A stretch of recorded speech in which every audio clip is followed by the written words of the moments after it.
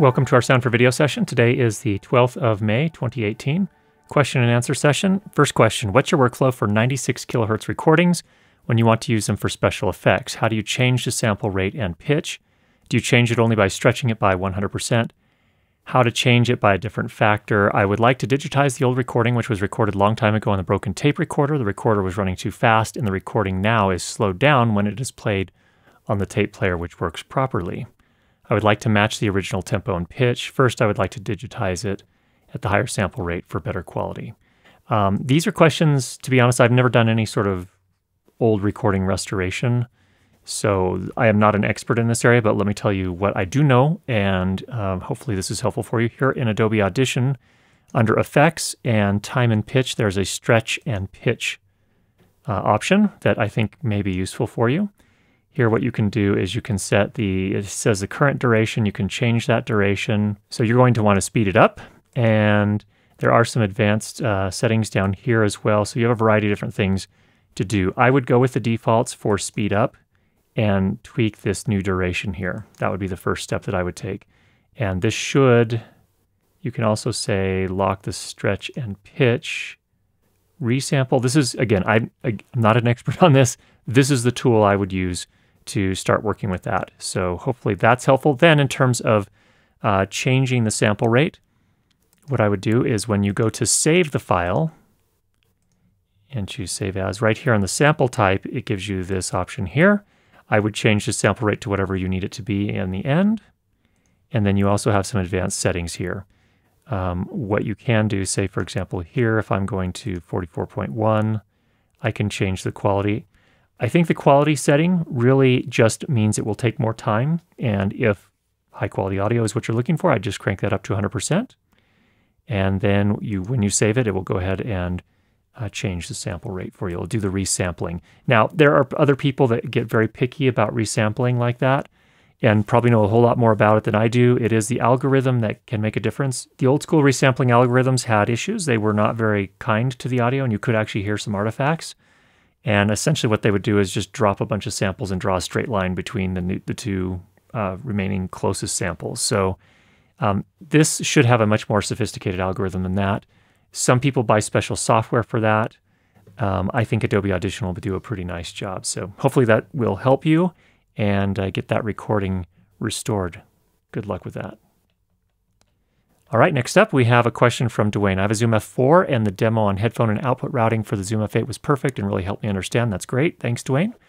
Can you talk about polywaves some more? Yes, I can. Let's just show you one here. I don't know exactly what you want to know about them, but let me just show you one here really quickly. The way this works is this is a file that was recorded on the Zoom F4, and the first two tracks here, this is the left stereo mix track, and this is the right stereo mix track. Then below that, we have microphone input number 1, isolated channel. That is just this microphone. We have the next one, which is microphone input channel number 2, which is just that microphone. Again, an isolated channel. And then the same thing here for the third microphone. So this is 3 microphones being recorded. You can see it's sort of a panel discussion where person 1 talks, then person 2, then person 3. And you'll notice on the mix track, it picks all of it up. So what this recording was a very simple one. In this case, the fader for each of these isolated channels was set to 0 dB. So whatever came in on this microphone channel, however the gain was set, was sent directly and identically to the mix channel. Additionally, I didn't pan any of these microphones to the left or right. So in the mix channels, you get the exact same amount of microphone 1 on the left channel as on the right channel, and the same with microphones 2 and 3. So that's the basic idea with poly wave files. It is just, from my point of view, kind of a convenient way to record lots of different microphones, put it all in one file for one take, and then when you get into post, you can start to do some other things with it. So let me just show you kind of what you might do here once you get into a multi-track setting here. So I just clicked on multi-track, and you'll see here there's a little drop down next to this poly file here. And now what I can do is I can actually drag out the individual channels within that file and put them on different tracks here if I wanted to do that. Or if I knew I wanted all of them, on the Mac I can hold down Option. I think it's probably, I don't know which button it is on a PC, I apologize. But I hold that button down and drag it out, and you can see it brings all 5 of them out. and puts them on their own individual channels. If you don't hold down that button, in this case, again, Option on the Mac, maybe it's Alt on PC, and then if I do that, it puts them all in a single track. So any operation I do will apply to all 5 of the channels. So probably not what you want. So again, that's holding down the Option key, drag it out, and that puts all of them out there on their own separate track. Some other things you can do in the waveform view, if you just needed to get rid of some of them, what you could do, if we bring that back up, we can right-click and choose Extract Channels to Mono Files. What will happen here is it will break each of them into its own little file. So, whoops, let me show you. So here's isolated channel 3 input, isolated channel 2, isolated channel 1, stereo mix right, stereo mix left, and the left and right are identical again in this case. So if you don't have Audition and you need a way to split those up, there is an application over on the Sound Devices website called Wave Agent. I know a lot of people have talked about this. So for example, one application that does not read poly files with more than 2 channels is Isotope RX. So you might, in that case, need an application that can split things apart. So here it is. It's called, again, Wave Agent. It's, I believe, a free download here from Sound Devices. I'll go ahead and put the link for this on the support page at Sound Devices in the description below. So that is a discussion of polywave files. I hope that was what you were talking about, Dwayne. Let's take a look at your other questions here.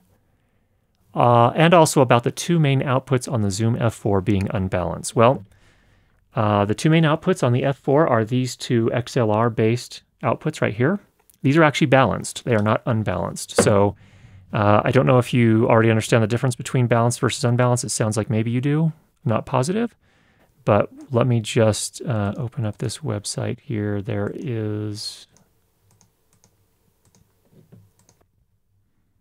I'll put a link to this down below as well. This gives a more in-depth description of the differences between balanced and unbalanced. The practical difference between the two is that unbalanced audio cables and connections, interconnects as they call them, you can't run the cable as far until you start picking, or are very likely to start picking up degradation in the audio signal and interference. Balanced cables, on the other hand, you can run much farther, so it's not out of the question to run a balanced cable 50 feet long, or even longer than that. So that's the main difference between them. Balanced connections will typically either be on XLR, like this, or they will be on a 1/4 inch TRS, which looks like this. You'll notice there are 2 rings on here. In this case, they're white rings. A lot of times they're black, but so this is tip, ring, sleeve. And these can also be used as balanced, or they can be used as unbalanced stereo. So either way.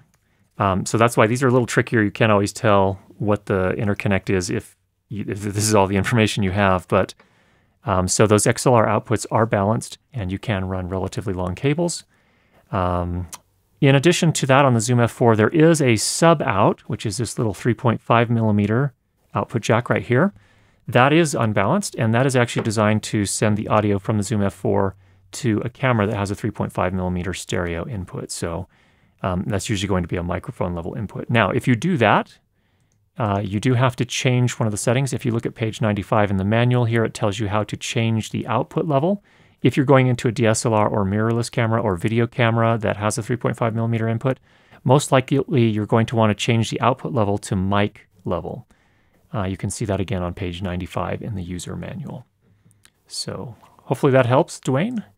Last question, also, do you think Zoom will be coming out with a Zoom F4n? I think the answer to that is most likely yes. I don't have any sort of inside information. They just announced their Zoom F8n, of course, which I think is what prompted the question here. I don't know what features will be in it. I don't know what the timing will be. Interestingly, if I can say this about the F4 actually had some features that the F8 didn't have. It had these kind of function buttons at the top, which made getting around a little bit easier.